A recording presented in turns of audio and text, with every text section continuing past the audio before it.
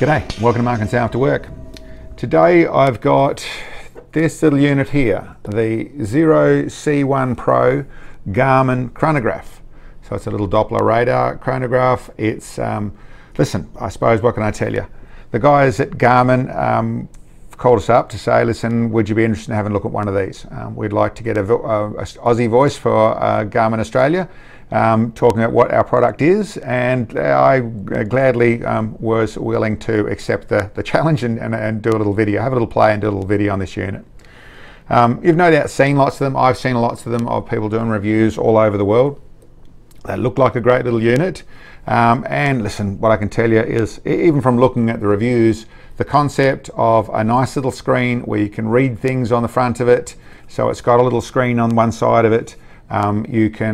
It's normally mounted on this cute little tripod, which comes with the unit. That's the two main bits that come. There's instructions and things in the box as well, but you get these two things and a charging cable. Normally sitting like that for your prone shooting, what a lot of people do, works brilliantly. It has the instructions, very simple unit to use. I didn't have to fuss with it at all. I paired it to the phone. You can read your information on your phone. You don't need to. I didn't do it to start off with. It downloads all the information on there, so if you haven't done it straight away, it'll put the other shots on there, shoots on there anyway. But you have things like putting in a new session and then putting in the bait, the rifle or pistol, whatever it is, putting in the approximate speed. It's got 2 speed groups.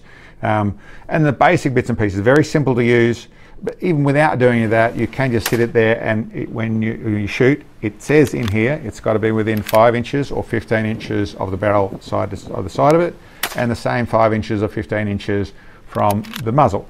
So basically, very simply, alongside your rifle, pointing at your target, you go bang, and it gets a speed. And what I can say there, it didn't miss a speed, which is probably the step up from everything else I've ever seen. Normally there's a bit of wriggling, a bit of quirk, a little bits and pieces to make the systems work. This didn't have that. So it's also got that display, easy to read on the side there where you can see what's going on. So very simple to use just in that fashion.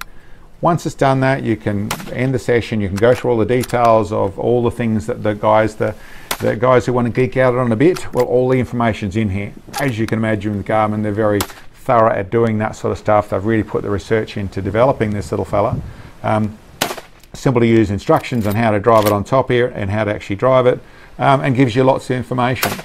If you're like me, a bit more in, you just want to see your speeds, they want to be about the same, you're just making sense of your load or that sort of stuff, then it did that without any fuss whatsoever, but also very easy to record it in this fashion where you've got it recorded, that side of things.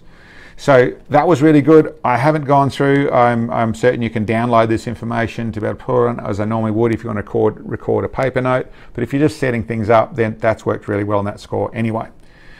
The tests I did beyond that, I wanted to see how flexible it was in the way of, how much, if there was going to be fuss involved, and there wasn't. I simply pointed that flat face to target in whatever form I was doing, and then I shot at it.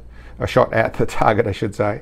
The rounds I tested, which I thought was something I could, see. I've certainly seen issues with the small ones, can have issues, even the likes of 22, but generally not too much of a fuss. 22 Magnum, I have seen some issues.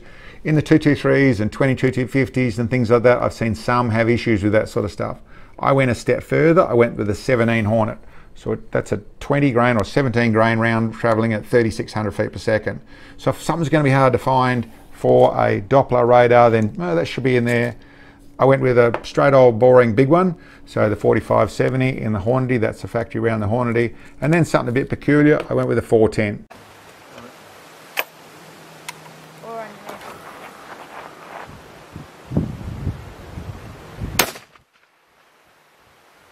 Okay. I'll get some more. Yeah? We'll get another 2. Radio.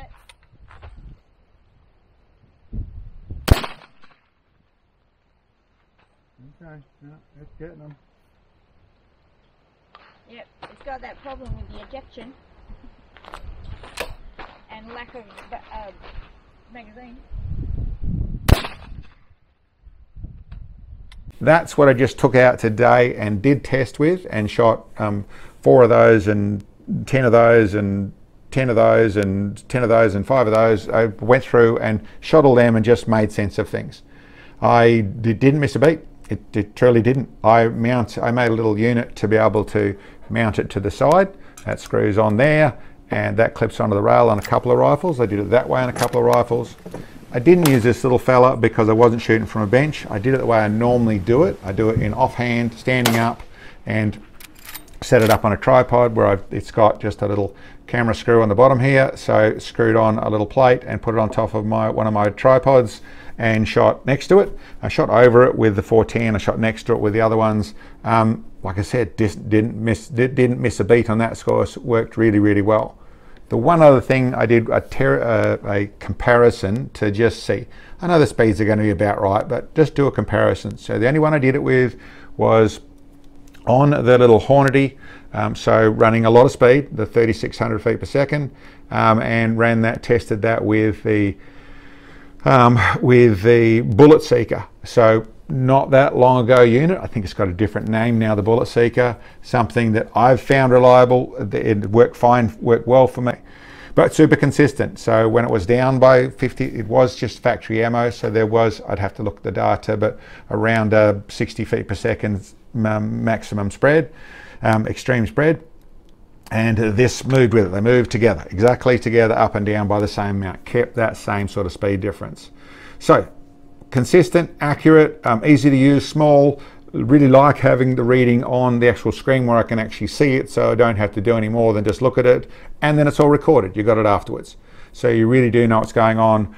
Really nice size unit, light little fella, going to clip on or shoot next to, that sort of stuff, all work really easy. So listen, great, technology is moving forward, and a company like Garmin that have been doing technology, not so much guns, but technology for so long, you're going to have something that is really dependable in these little fellas. So great unit. Yes, if I was looking at buying a GPS now, or if you're looking at buying a chronograph of some time or another now, I think it's a really, really good option. Anyway guys, that's my video on that one. I hope the Garmin guys like the video of what I've done there. Thank you very much for getting it over to us. We will have some more play with it in the very near future, but great little unit, thumbs up. Thanks for checking in guys, we'll catch you next time.